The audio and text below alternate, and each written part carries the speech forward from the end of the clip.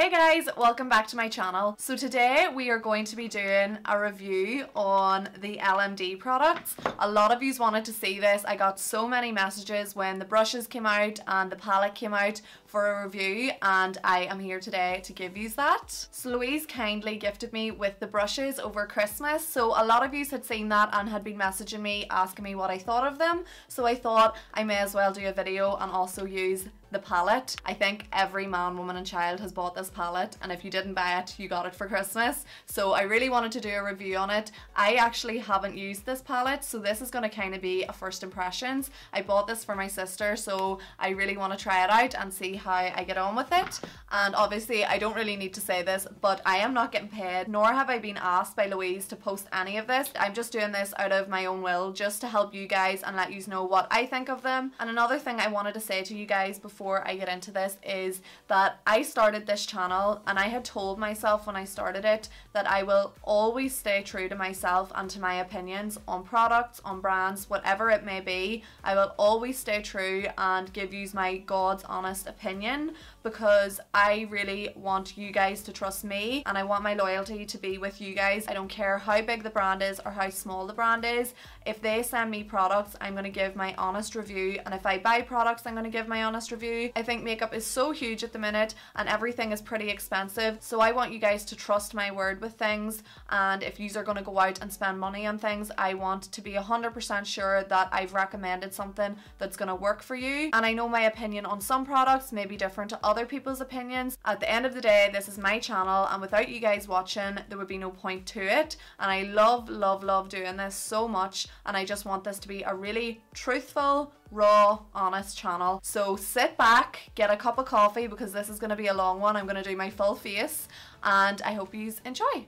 So the first thing I'm going to do is my brows. I have an in-depth brow tutorial on my channel, so I will link that down below. Go check it out if you haven't already. It kind of goes through all the products that I love and how I actually do my brows. I'm going to do it quite quick here and run through it. Okay, so I'm going to go in with the Anastasia Beverly Hills brow gel. You know the drill with that if you've watched my tutorial, and I'm just combing through the brow hairs. So before I actually go in with my brows, I'm going to show you the brushes. Okay, so there's 10 brushes here and they retail at $69.99. So I'm going to go in with the eyebrow brush first. Okay, so this is the eyebrow brush. Firstly, I want to say I absolutely appreciate the two-sided brush. I love the fact that there's a spoolie on one side. If you've watched my brow tutorial, you will know that I love using a mascara wand to create a soft brow. So with this brush, I am just using, again, my brow gel, my aqua brow gel, and I'm just putting that on both sides, and then I'm going to tighten up this brush. This brush is slightly thicker than my Zoeva one, so I like to just tighten up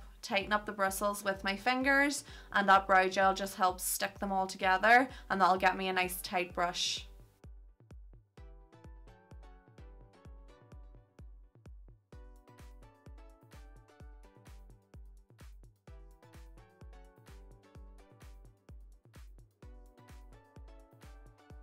So basically I have just lined the baseline, and it's given me a really nice sharp base, and this brush has made it very easy because it is so sharp. So I definitely think it's a great brush. When it comes to your brows, it's all about your brush, guys, so make sure you have a nice sharp one. Okay, so I went and finished my brows off camera, so go check out the tutorial if you really want to see how I done my brows. I done the exact same steps and used the exact same products, and now we're going to get into the exciting part, which is the eyeshadows. Okay, so this is the palette right here. The shadows are absolutely ideal. Like, this is the perfect palette for the likes of a brown smoky eye, adding a bit of warmth to it, adding a tiny bit of red, a more cranberry eye. You literally have everything there to create so many different kind of neutral looks. And it's also handy just to have all those different shades in the one palette for traveling. And I don't know about you, but the shade Louise is calling my name, so that's gonna have to be incorporated into something today. Okay, so with the brush set we have 4 different eye brushes, which is great because you need a selection of brushes when it comes to your eyes. So I like to have multiple blending brushes, which are here, a flat brush and then a smaller kind of bullet brush just for underneath the eye. So that's great, it covers everything in there. So these are the 4 brushes, and I'll talk through them as I go along. So we're going to go in with the brush 03 first, which is a bigger kind of fluffier brush. So this one will be great to start off your transitional colours, and we're going to dip into the shade Peachy.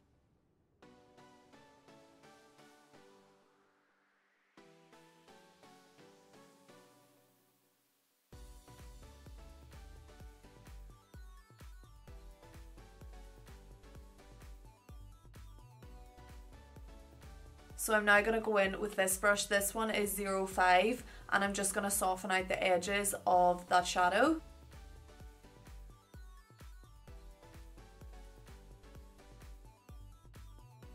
Then back in with Peachy just to strengthen that up. I really like these two brushes. They're really nice and soft and they blend really well.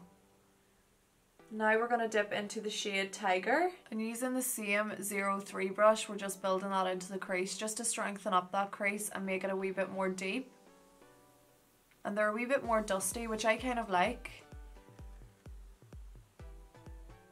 Just come back in and strengthening that up again after I have smoothed it out with the 05 brush.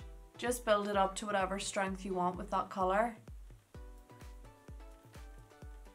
But always make sure you soften it out. That's why I like to have that extra blending brush, just to make sure everything is perfectly blended. Now we're going to go in with the shade Louise. Using the same 03 brush, we're just going to add that wee bit more vibrancy into the crease and bringing that slightly upwards. I don't want to go too crazy today because I know the majority of people using this palette won't want me to do something crazy. They'll want to see something that they would actually wear, so I wanted to go a wee bit softer. So far all the shadows are really nice and pigmented. They're quite like Illamasqua shadows where they're a wee bit more powdery, which is why you get a tiny bit of fallout. But it's all about managing what's on your brush and making sure that you don't go in with too much product because that'll lead to fallout.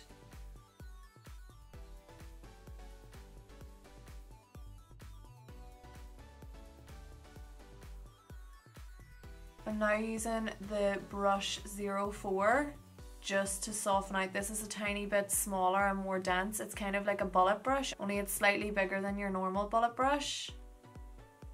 Okay, so we're now going to go in with the shade Cocoa, which is a nice light kind of brown tone. I just want to add this into the crease nice and lightly just to add a bit more dimension to the eye, but I don't want to take away from that redness. So I want to go a wee bit more soft with my brownie tone, which is why I'm going in with Cocoa, because it's a softer brown in the palette. Okay, so as you can see, there's just a slight wee bit of fallout, which I don't really care about. It means there's a nice pigmentation in the shadows. So just be wary if you are doing your base beforehand, because you'll be a wee bit more free if you don't have your base on, and you can go a wee bit more heavy with your product. Now I'm just sharpening that up, but I'm not actually going to leave it like that. I'm going to wait till I do my base and soften that out a wee bit more.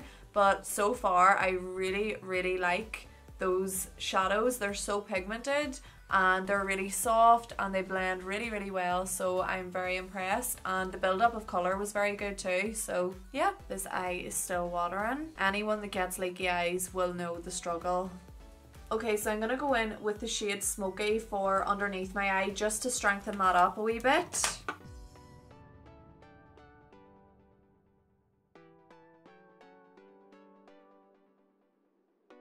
And I'm using that 04 brush. For the likes of underneath the eye, I do think that the bullet brush could be slightly smaller, but I really like this one for softening up above the eye as well. So it is good for both, but I think a smaller brush sometimes just gets you a wee bit more definition under the eyes. Once I've done that, I'm going to go in with my 03 brush and back in with the shade Louise.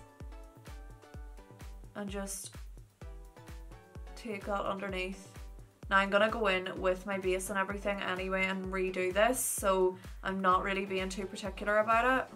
I'm just softening underneath just so you can get a wee bit more of an idea, so you're not thinking, what the hell is she doing right now? So I'm going to go in with a brown pencil just for the waterline. I don't want to go too dark, but I don't want to go really bright either, because I don't really suit a brightness in there. I sometimes do it just to be a wee bit more experimental, but I prefer to have some form of darkness in there, and I don't want to go black, so I'm going to go brown with a brown pencil. This one is OCC and it is the shade Sybil. It's actually a lip liner, but it works really good for your eyes as well. I'm actually going in with a smaller Zoeva bullet brush just to get a wee bit more definition around the lash line and a wee bit more darkness there. So I'm going to go in with a bit of Fix Spray and spray that onto my lid just to add a bit of dampness so the eyeshadows will cling to it better. And I'm now going in with the 02 brush, which is a flat brush, and I'm going to go in with the shade Rusty.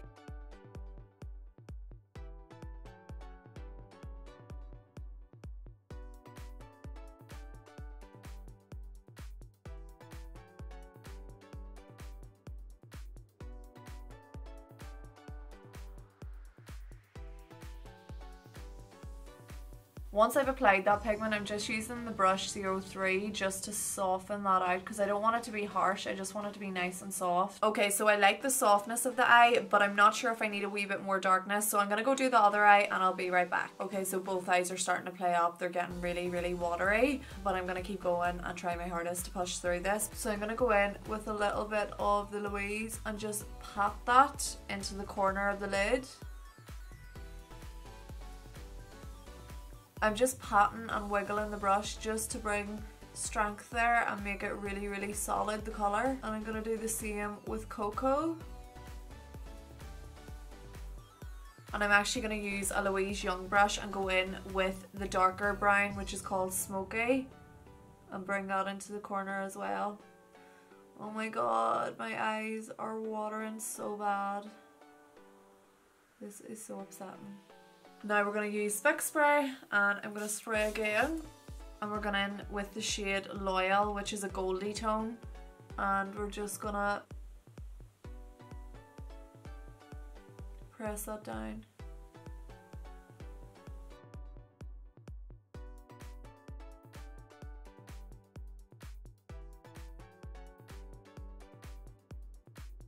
Okay, so right now what we're gonna do is ignore these two eyes and move on to the base, and hopefully by the time we get that finished, the eyes will be settled and ready to be worked on. Okay, so today I'm going to use two primers, both from Makeup Forever. This one is a smoothing primer, so I'm only going to apply that down the T-zone just for open pores or anything like that. And this one is a hydrating primer, and I'm going to apply that around the outsides of the face. I actually just applied that smoother over them two little parts where the leaky eye is, just to see if that helps soothe it a wee bit more and works as a base on top of that damp area. Maybe it'll just mattify it down a wee bit, who knows, let's just give it a try anyway. So we're going to go in with the foundation brush, which is the number 8. I quite like this one because it's a wee bit smaller than your average dual fibre brush, so it means you'll get in around the nose area and around in between the eyebrows and everything that wee bit easier. And I'm using Makeup Studio Face It Light in Golden Olive.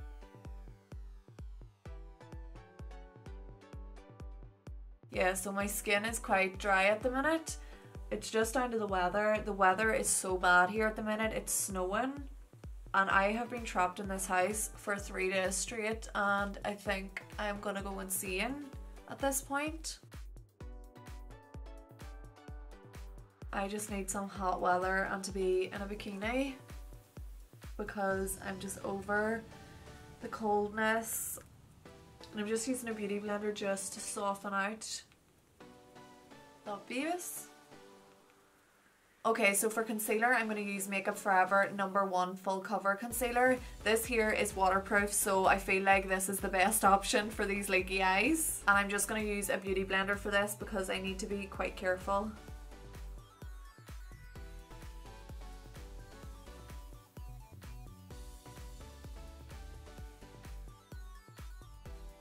Just softening the edges of that eyeshadow just to make it a wee bit more blown out rather than being sharp. I kind of do my under eyes just a tiny bit before I do my base, just so I can get kind of a guide on what way the eyes are kind of turning out, so then I'll redo it after the base, which is why I've went quite far up with my concealer. Okay, so then we're gonna go in with the Makeup Forever Ultra HD stick. This one is in the shade, yeah, I'm gonna let you have a little look at that because it is too long to pronounce.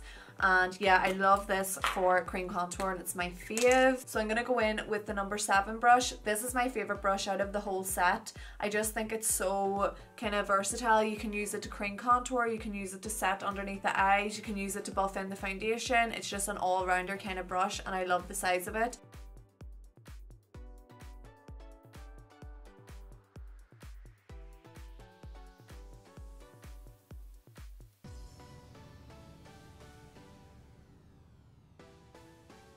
Okay, so now we're going to go in with the number 9 powder brush, and I really like this one as well because it's not as big as your average powder brush, so you can get in under the eyes and you can set the whole face, and as well you can contour really well because it's a wee bit more defined. So I'm going in with Makeup Studio Natural Silk Perfection, and I'm just going in under the eyes and around the nose and T-zone and anywhere where a bigger brush won't hit as well, and just dabbing that in. Because my foundation's a cream foundation, it's really important that you set it well or it will definitely wear off. Now I'm going to go in with the number 10 brush and I'm just going to set the rest of that face nice and lightly. This brush is lovely and soft. I would actually use this as well. I love these kind of brushes for foundation if you want to do it really quickly. I know it's quite big, but these are really handy for that. There's a similar one from Real Techniques. It's a pink one and it's really good for doing your foundation. Okay, so because number 10 is slightly too big for contour and blusher and everything, I'm really glad that they have number 9 because it's really good for more defined work. So we're going to go in with MAC Dark Deep and just strengthen up that contour again and add warmth to the face.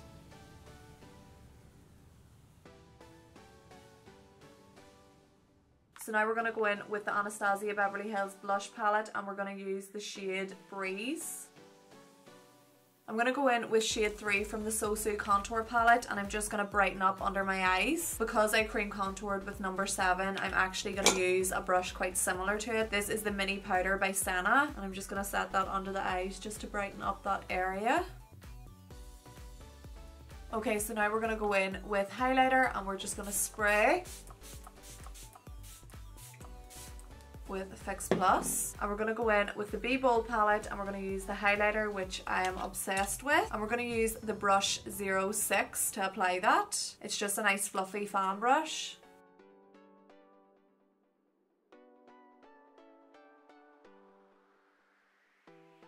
I love this highlighter because it actually looks like your skin. It doesn't look like powder sitting on top of your skin. It just glides so nice and buttery onto your skin, so it actually looks like you just have really nice dewy skin. And just to go that little bit extra, I'm going to use the Sparkling Dust in 01 by Inglot and just apply a tiny wee bit of that to the tip of the cheekbone, just to make everything that little bit extra. Okay, so we're back to the dreaded part, the eyes. So I'm gonna try my best to get past these leaky eyes. So we're just gonna go quite soft underneath. So I'm gonna bring all those colours back underneath because I took them away with the concealer, and we're just gonna smoke that out a wee bit more again. So I am just going in with Louise, and I'm actually using the Louise Young brush. I don't want to go in with anything too big under the eyes. I just want to get my smokiness there very easily without making a mess. And the brush, I can feel, is wet already from the leaky eyes, so I just need to be very careful.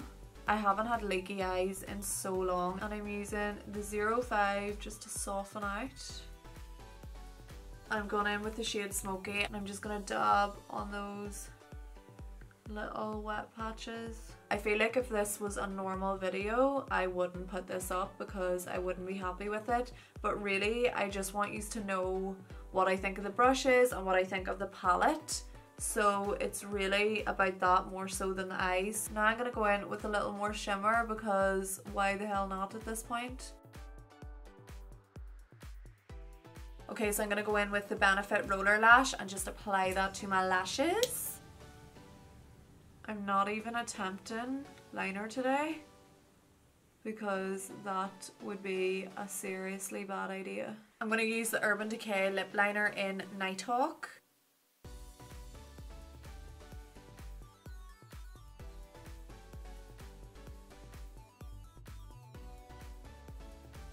And I'm going to go in with an Urban Decay lipstick. This one is called Stark Naked.